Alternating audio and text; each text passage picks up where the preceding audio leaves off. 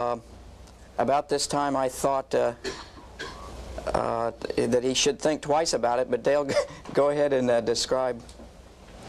Joe had done this on flight day 5 and had proven that the MMU and the Stinger concept for capturing the satellite worked, in fact worked perfectly.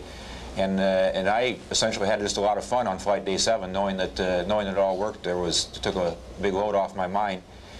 I flew out a little bit differently than Joe had. You might remember Joe commenting that the sun had bothered him. It was in his eyes during the last phase. And you'll see here in a minute that when the sun finally does come up, the shadow of the nose of the orbiter now is on the satellite and on me. And so my docking was a little bit easier with that information that Joe had given me from the earlier EVA.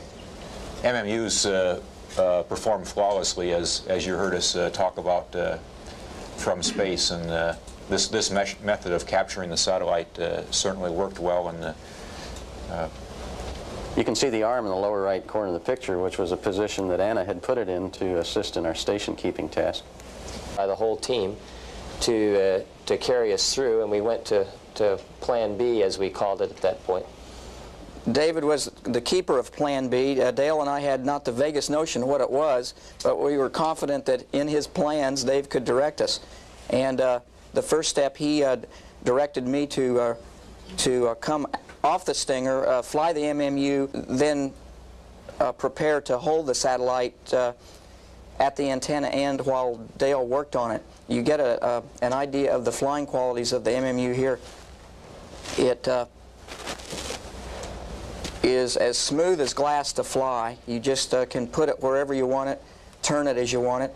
Interesting, you see here the reflection in my helmet of the bulkhead. You see the two windows through which the three other crewmen were working, or behind which they were working. And in fact, here at the last, you can even see the movie camera that Rick has pointed out the window taking this movie.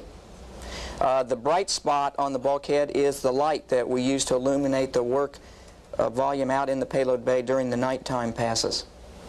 About this point we said, well, you can see Dale working in the back, by the way. That's a good shot of him showing the teamwork involved getting that foot restraint ready with some tool boards and so on.